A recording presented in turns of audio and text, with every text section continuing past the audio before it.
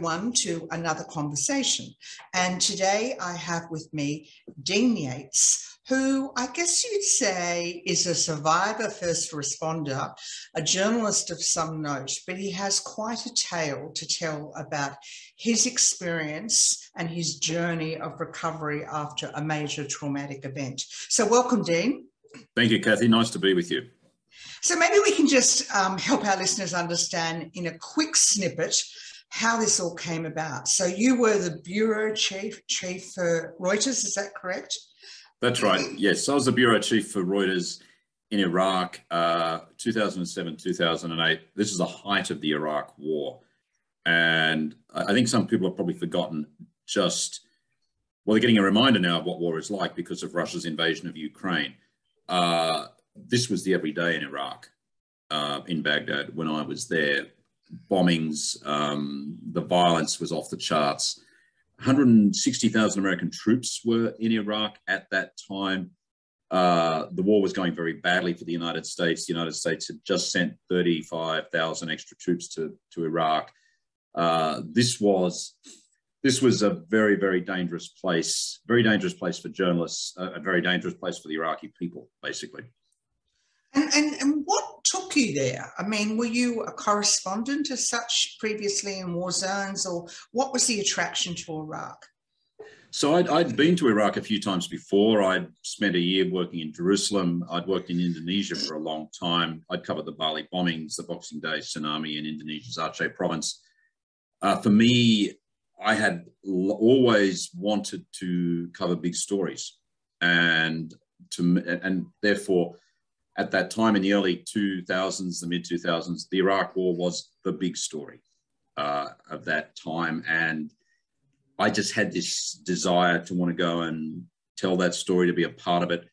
But also Reuters, which is one of the biggest news agencies in the world, had a very big team in Baghdad, in Iraq at that time. We had close to 100 people, journalists, support staff right across the country. And I really enjoyed the leading side of it, the managing side, being responsible for people and helping a major news organization cover that story really well and try to keep people safe. I got a lot of satisfaction out of that. And so if you liked being a journalist, if you like managing people, the Iraq War was the pinnacle.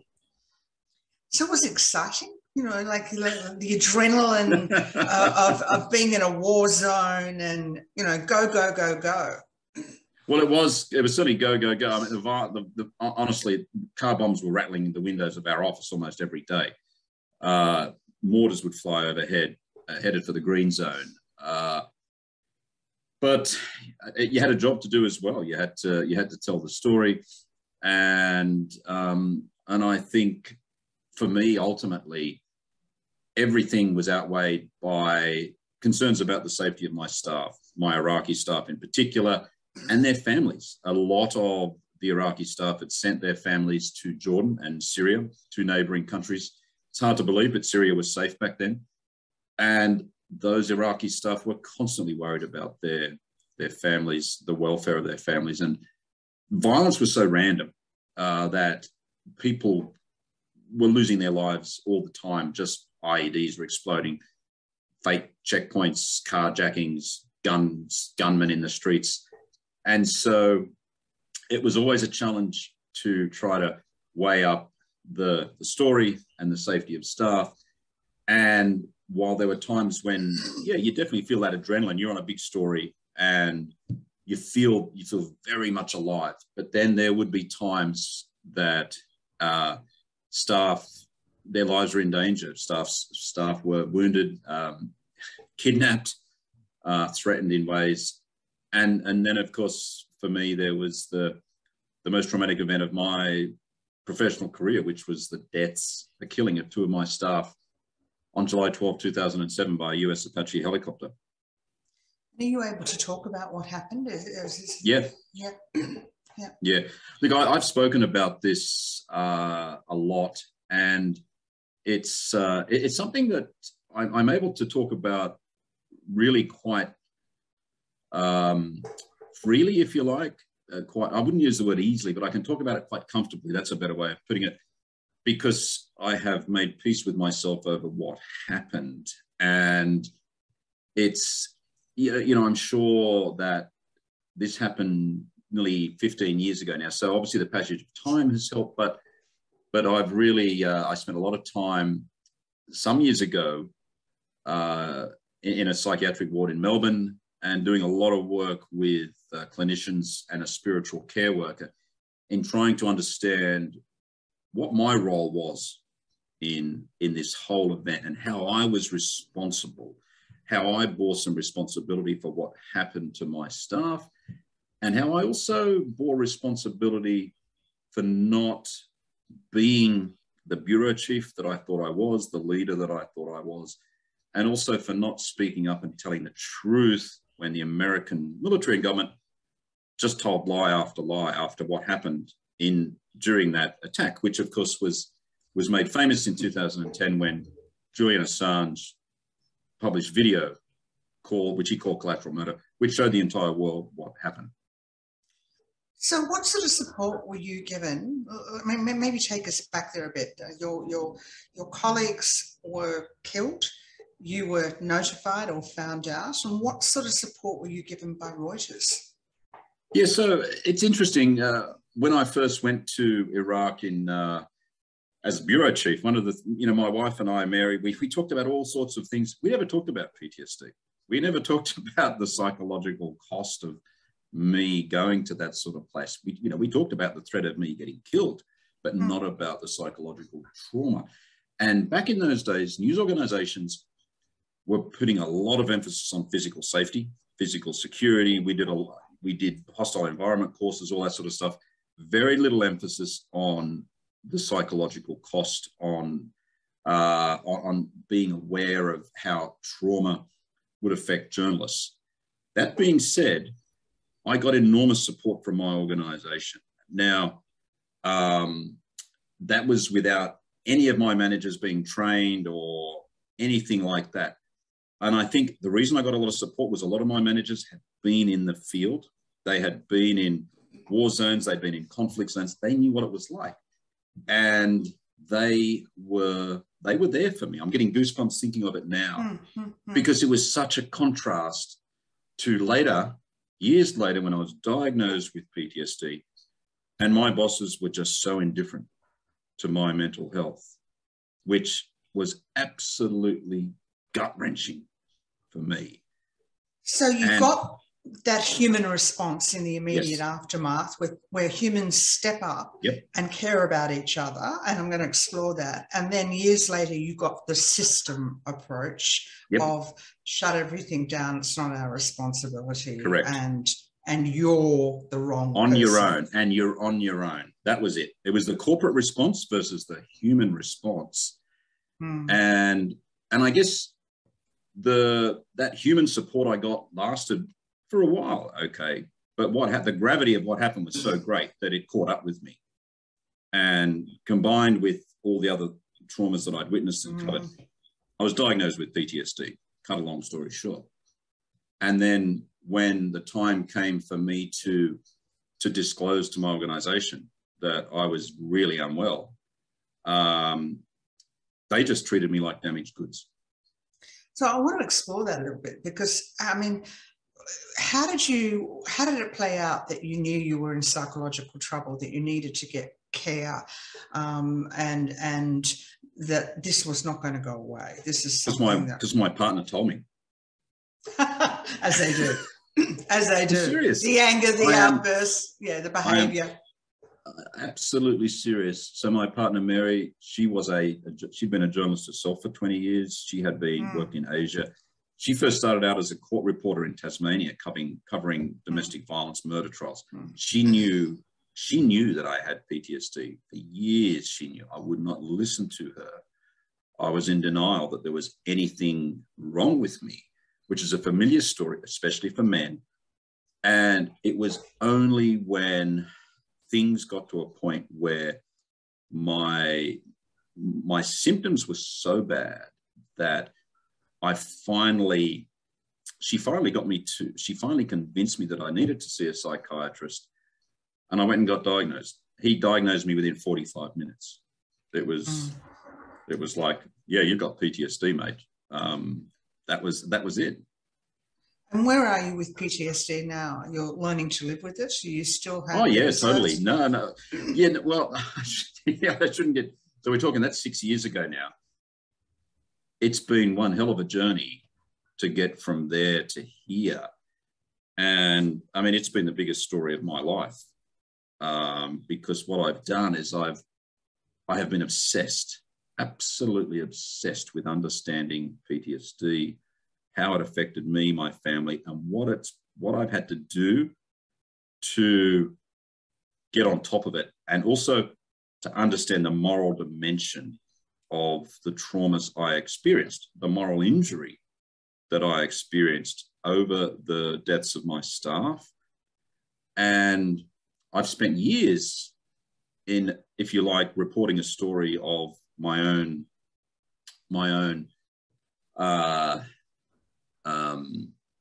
mental health, my own illness.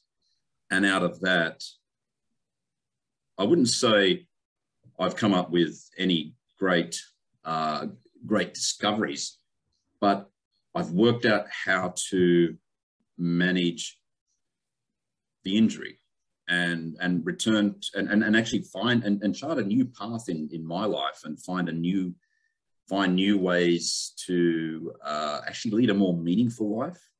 Yeah. And it's been a fascinating journey. I have absolutely no regrets except for the pain I put my family through. Yeah. That's the only regret I have. So I just want to connect a few dots. So you ended up as head of mental health for Reuters. Let's just put that together. How did that happen? Yeah, so that basically occurred when I was treated so indifferently by the organisation after my diagnosis, and then in my after my first admission to Ward 17, the psych ward in Melbourne. I just thought, I do not want anyone else at Reuters to go through this. I do not want anyone to experience what I've gone through, because I thought if they're going to treat someone like that, like me, who had 23 years of experience, had lost staff, had covered all these major trauma events, how are they going to be treating other people? Absolutely. And so I managed to convince them that they needed to create a role that was purely focused on mental health, and that person who held that role was a journalist, i.e. me, who had the lived experience of both working in the field at a high level, at a senior level, and who was going to try and drive change. That was my goal. I was going to try and drive cultural change so that the mental health of journalists at Reuters became a top priority. And did it happen? No. Okay. Sadly, no, it didn't. And it still makes me furious to think that, because what I discovered was that journalists across the company were really suffering, really struggling. We're talking 2,500 journalists across the world. And the very first thing I did was I wrote a report, an 80-page report. I just took a bit of a survey of a bunch of journalists around the world, and the stress that journalists were under was enormous. This was back in 2017. And it was long ago, might I add. It's not that long ago, no. The stress was enormous. The burnout, the fear that so many journalists had of losing their jobs. Then you throw on the trauma of the job itself, whether it's covering wars or conflicts, or the vicarious trauma, which to me is the sort of hidden, untold story of trauma in journalism, is the vicarious trauma. All these young people who are watching all this distressing video in newsrooms and having to edit this footage, edit these photographs, very raw footage. And of course, the brain doesn't make a distinction between what they are, the footage that they've got on their computer screen, and what's happening out there in the field. Yeah. These young people are having to deal with this sort of stuff. And then there was just the whole the whole hyper competitive 24/7 connectivity of the world and journalism. So you put all that together, major stress, a major sense of pressure on staff. And look, I mean, it's something I talk about in my book, because I think this is not just Reuters. This is across sectors. It's across industries where people's welfare is being sacrificed, and the people who are the bosses, the management, whoever they are, they just don't understand the consequences of their actions and how damaging it is to people. I would have journalists reaching out to me who were suicidal, and I left Reuters Tuesday. I still have journalists reaching out to me from Reuters asking me how I can help them.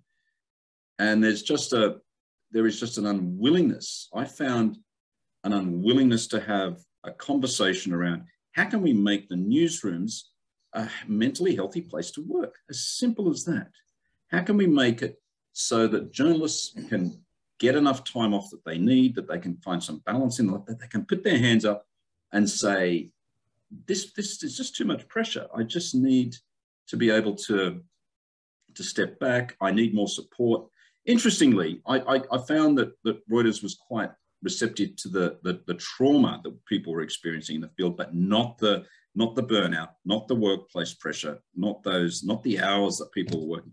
They didn't want to have a discussion about that sort of stuff. Really interesting. Both my elderly parents got COVID in the first wave of the outbreak, and I spoke up about the age not being vaccinated, and by accident, I blew the whistle on the federal government. I was really thinking about mum and dad. But what was really telling, so I was on just about every major TV station in the country, but in some of the conversations, because of my training as a chaplain, I'm saying to people, you go to your own default. How are you? And it was quite common for journalists to say, no one's done a welfare check in with me for the last 2 months.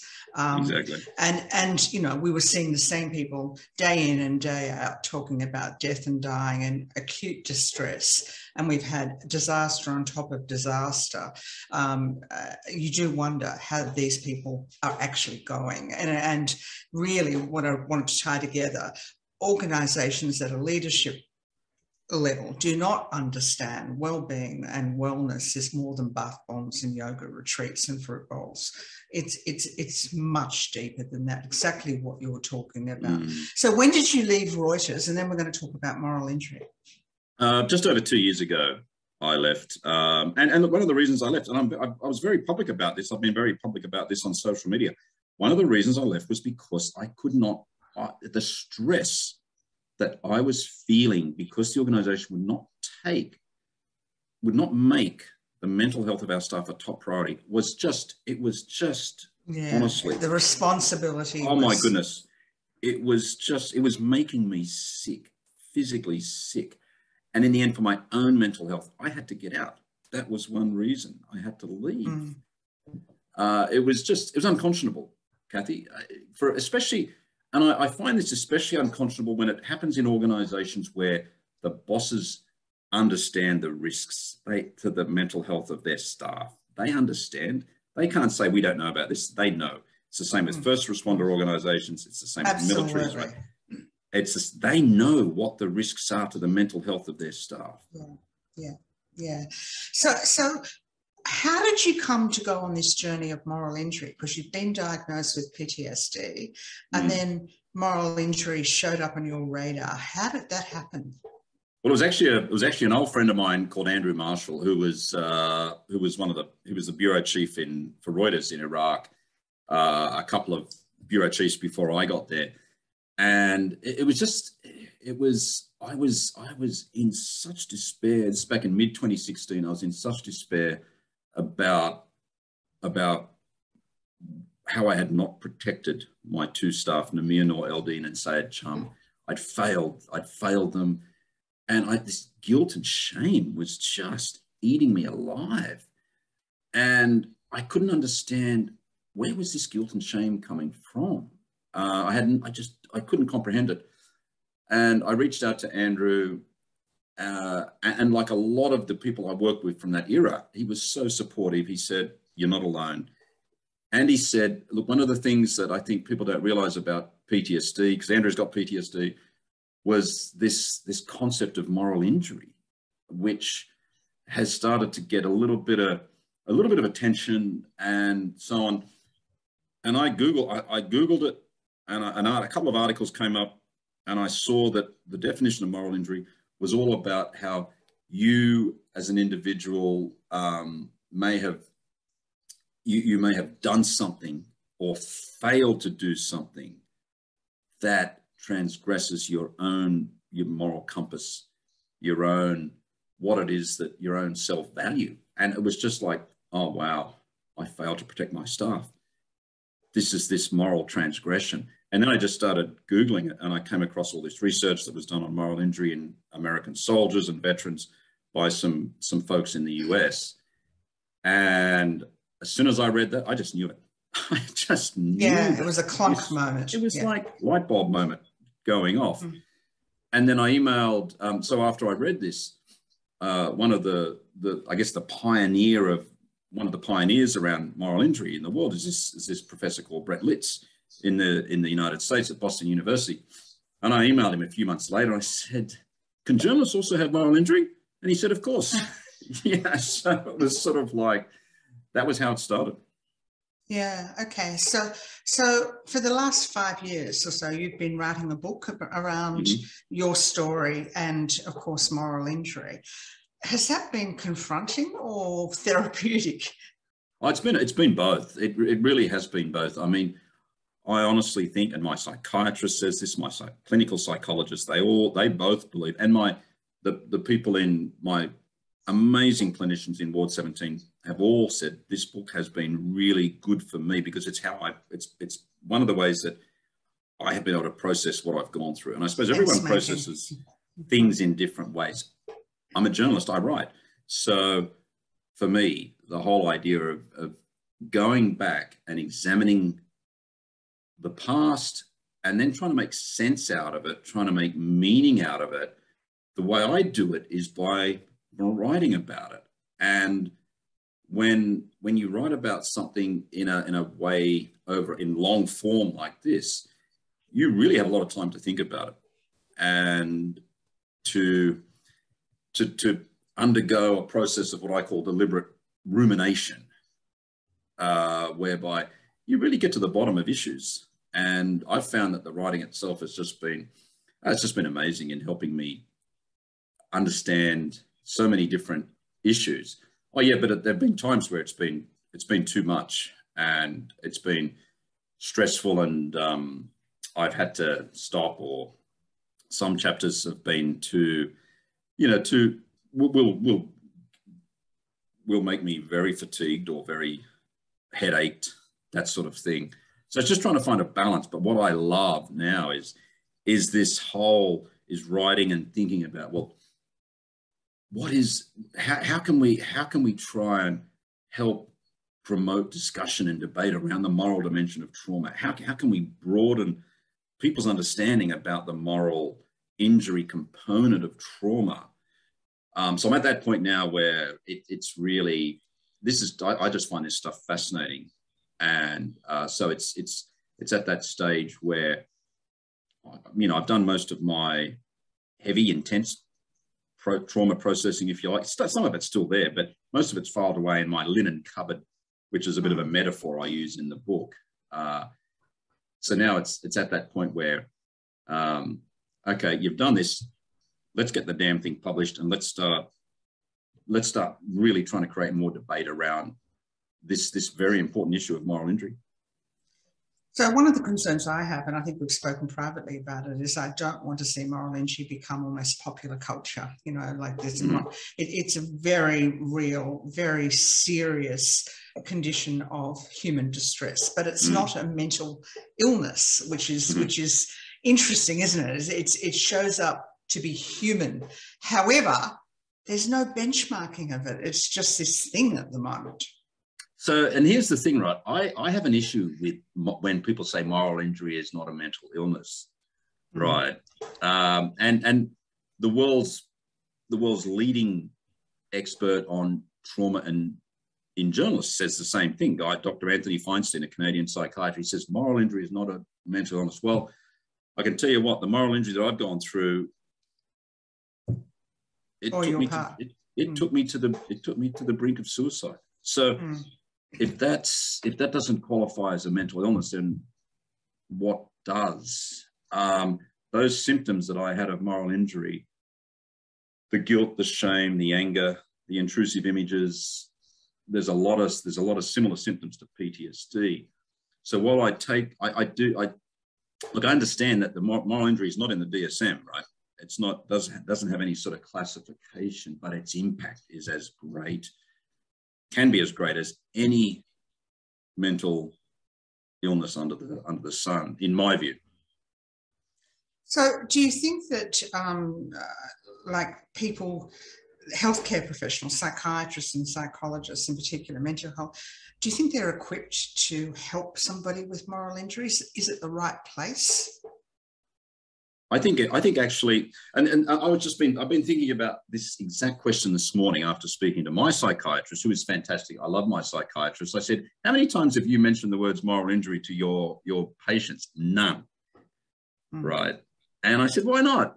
And I said, surely, you mentioned if you think someone's suffering from moral injury, doesn't it help to know, right, what it is that you're suffering from? And his view, which I'm sort of summarizing here, and I'm probably making some assumptions, is he doesn't want to overwhelm them with too much in the way of labels or confuse them, if you like. Pathologizing. Yeah, and a lot of his patients are first responders and veterans. There's a lot of anger in that cohort, right? But I think that it is vital for clinicians at every stage in whether you're talking about nurses, GPs, counselors, psychologists, psychiatrists, to understand the moral dimension of trauma, because I think that's not happening at the moment. I don't think that we are seeing enough of an attempt to try to get to grips with the moral dimensions of, let's just say the moral dimension of PTSD. Right? I just don't think there's enough. You don't read anything about this, for example. It's very interesting you say that, because we support a lot of victims and targets of domestic and family violence. Yep. And almost all of them eventually have some sort of mental ill health issue. Yep. However, most of them are suffering from moral injury, in my opinion, because the help that they expect to be there, they're turned away over and over again. And their trust in authority, the betrayal, the anger, it's big time. The betrayal, you've just nailed it, Kathie. The betrayal, that is quintessential moral injury. But you notice when I rattled off those health professionals, right? Counselors, psychologists, I didn't mention chaplains or spiritual care workers, because my experience is they get it, right? To be human. Well, and then this is the interesting thing, right? I mean, I was able to make peace with myself over the deaths of my Iraqi staff on my second mission to Ward 17 because of this incredible spiritual care worker called Kathie, who she understood right from the start that I had to undertake a journey from in here, not up here, right? She understood that my journey, she understood that her role was not to tell me that I did everything I could. She understood that her journey was not to say, look, it was war, these things happen. She understood that I felt responsible. And she said to me, basically, well, I am here to help you undergo a journey, a process, a ritual. We eventually had a ceremony, a memorial service in the chapel at the hospital, to undergo a journey for me to be able to find meaning out of what had happened. And what was fascinating about all this was I went into this process with Kath, period of 10 days leading up to a memorial service in the chapel which was actually the 10th anniversary of this my stuff. I went into this whole process to seek forgiveness from Namir and Said, my dead staff. Kath went into this process wanting me to forgive myself, but she didn't tell me that. But the way she set it up, the way she laid the foundations for all this was that by the end of that ceremony, I had forgiven myself. Now that was it like that? Was it a lifting that was easy? Oh yeah, it was like the culmination was we had an hour-long ceremony in the chapel, and she poured cold water over my hands. She had anointed. She'd done the sign of the cross on my forehead with some hot oil. I am not religious, which was sort of a sign of absolution. And then she poured cold water over my hands, and it was like putting my hands in the icy rivers of in the Tasmanian rainforest here. I felt cleansed. I felt that weight had lifted, that burden had been taken off my shoulders. And I walked out of that chapel and I was just ready to go to the airport and go home. It was amazing. And from that moment on, nearly 5 years ago, I have not had any major intrusive images, thoughts about what happened to my staff. How's that played out in your overall mental health now? Massive. It's massive. It really is. But this was a spiritual care worker who did this for me, who helped show me the way. And I think that the psych profession, the medical profession, can learn a hell of a lot from what chaplains do, from what spiritual care workers do, because I just think they listen better. We are taught active listening. I mean, it's our job to listen and to help you clarify what it is that you need to do for you. That's our job. And very often we never hear the outcome. Like we're there in that moment of acute distress. Whereas a psychiatrist or a psychologist is along the journey and they're operating from a human deficiency as opposed to the state of being human. And there's a big difference. Yeah, absolutely. And it was, I just found the whole experience was so cathartic and purifying. I can just rattle off all these ways to describe it. And I think at the core of it, the most important thing in that whole journey, that whole experience was Kath, my connection to Kath and the ritual, right? And how she brought all of that together in a very meaningful way. And I think there's a lot to be said for people who have gone through these very morally injurious experiences, who just can't find a way out from traditional therapy or medicine or whatever it is. And this is where I think I would love to see the medical profession just be a little bit more flexible and a little bit more accommodating to alternative pathways out of trauma. Well, I guess we've got to say that neither of us are medical experts, so you should always listen to Absolutely. No, I agree. Yes, of course. Having said that, from my own experience, I do find that we all have the answers within. Most of us know what it is we need to do, that deep sense of inner connection. I'm not talking about biological mental illnesses, but I am talking about things such as PTSD and so forth, which do require treatment, as we know. Yeah. So Dean, you've spent all this time writing this magnificent book, which is now finished, you think?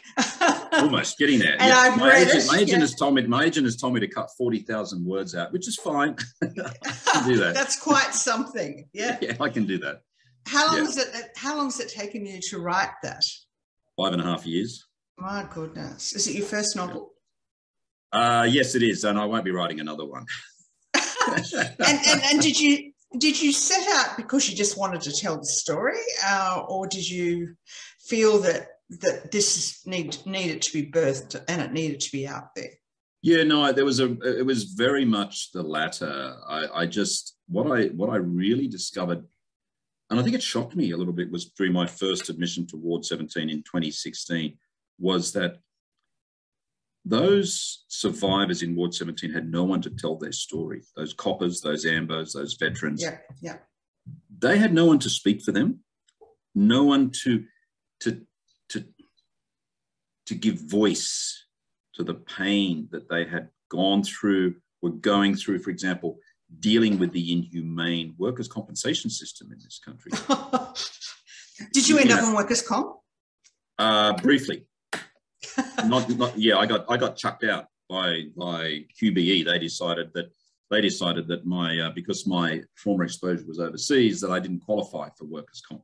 Yeah, that would be right. Okay. Yeah, we won't go there. Yeah. So I really felt that as a journalist that I could tell my story and at the same time give voice to theirs. And that to me has been, that's one of the reasons I've been so driven on this mission, if you like, is because it's not just about my story or my family. It is about giving a voice to so many other people out there who have gone through similar circumstances. And one of the things I discovered in Ward 17, didn't matter whether you were a journo or a copper, or we had people in there who had been school teachers, chefs, truck drivers, who had PTSD, right? We all had the same symptoms. Yeah. It didn't matter what we did on the outside. I was almost going to swear there, and I managed to stop myself. Most of us had messed up our relationships. We were all really struggling to find our way in life. And so I just feel that my duty is to be able to just give voice to all those other people. And if I can just provide a bit of a pathway or a roadmap for others, then I've done my job. I'll be happy with that. So 3 last questions. What's next, Dean? I mean, you've got this book, you've got to cut 40,000 words, but where to next? Yeah, so I've been working actually for some time with a filmmaker, an independent filmmaker called Helen Barrow, on a documentary on journalism and trauma. We were actually very close to getting that done before COVID hit, so that got obviously got delayed. But we'll get back into that at some stage. But Helen and I are also going to we're going to do a podcast that will basically leverage off the book, use the book as a bit of a foundation, and we want to try and explore some of the issues that the book has raised. So, for example, moral injury. We want to do a podcast. We want to do one episode on moral injury. I want to do an episode on the workers' compensation system, and that will hopefully be able to get that done by I think by the end of this year. Then we might need to restructure the focus of the documentary a little bit. But then if we can put all these 3 together, then hopefully make a real statement about trauma, the workplace, how things can be just improved for survivors, and hopefully spark a bit of debate. No mistakes, Dean. I wonder why we're talking. Hello. Yeah. So what do you now do for your own self-care? Because all this therapy, you would be acutely aware of your inner world and what you've got to look after. Oh, yes. The self-awareness is very acute. So I'm very, very lucky to live in rural Tasmania. So that helps a lot. I just walk outside. I can see a river down there. I can see the mountains. My family is self-care, right? That's to me, spending time with my family. I know when I've just got to stop, right? Shut the computer off. I don't have social media on my phone. I consider therapy self-care. Yeah. So one of the things, it was really interesting, my 3rd admission to the psych ward, my psychiatrist, this wonderful Iranian-born woman called Mariam, she said, "How many times have you seen your psychologist this year?" And I said, "Oh, maybe twice." And she said, "See, this is the problem, right? you need to be seeing your psychologist regularly, even when you're feeling good, because that will help put a foundation under you so that if you go into crisis, she said, when you go into crisis, you end up in Ward 17. Whereas if you're seeing your psychologist regularly, absolutely, the little, you know, you can just sort of smooth out the ups. Yeah. So for me, therapy is part of my self-care. And then, you know, being involved in my kids' lives. My kids are 19 and 21, and I got 2 adopted kids from Indonesia who are both 21. I just love being part of their lives. It's a great leveler, isn't it? It's like, it's my problems aren't the end of the world. Other people are learning about life as well. Yeah, absolutely. So so spirituality, you've already told me you're not terribly religious, but what does it mean to you? Because it means many different things to different people. Yeah, I think to me, it's about, it's about being a really strong presence in the lives of those that you love, and really wanting to do your best. And I know that might sound like a bit of a cliche, but just to give back, to help people, to mentor people. To one of the things I do at the moment is I'm the gig manager for my youngest son's rock band, and which I absolutely love doing. And I love being around these young people and being able to just slip in little bits of advice here and there that they might use or they might not. To me,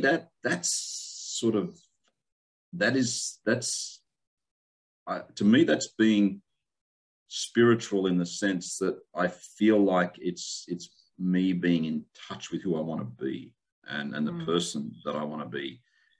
And the other side of it is, for me, is getting out into the rainforest. And I was out last week in the Tarkine in west coast of Tasmania, just touching trees, just smelling leaves and putting my hand in rivers and swimming in the rivers. I find that is where I can really get not so much peace, but a feeling of tranquility and stillness that it is sometimes a bit hard to get in the real world. Thanks for joining us, Dean. You're welcome, Kathie. Thank you.